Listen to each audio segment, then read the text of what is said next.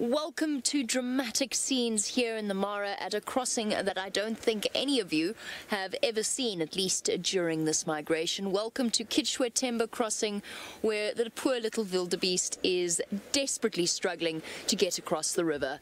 This is Safari Live.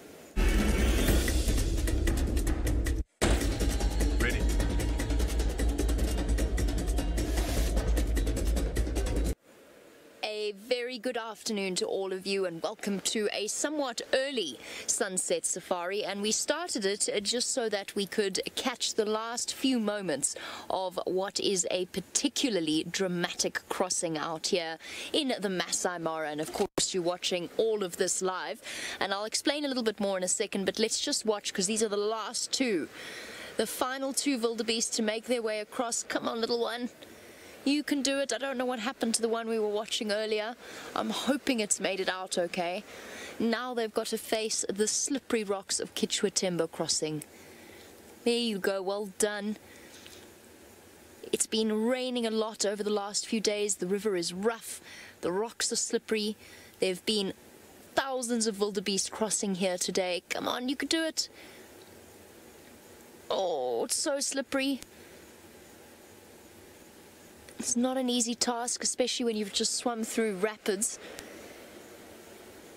Now, all of this is happening live, and this afternoon on our sunset safari we will be bouncing between here in the Masai Mara of Kenya and of course across to Djuma and the Sabi Sands in South Africa. So you're in for a truly extraordinary experience, but you can do it quickly before the crocodiles come. I can't see any big crocodiles at this particular crossing. Perhaps this is why they've chosen such a difficult spot. Come on, you can do it. I know you're tired. I know you're tired. I'll show you in a bit the rapids that these wildebeest have just circumnavigated. Come on, up you get.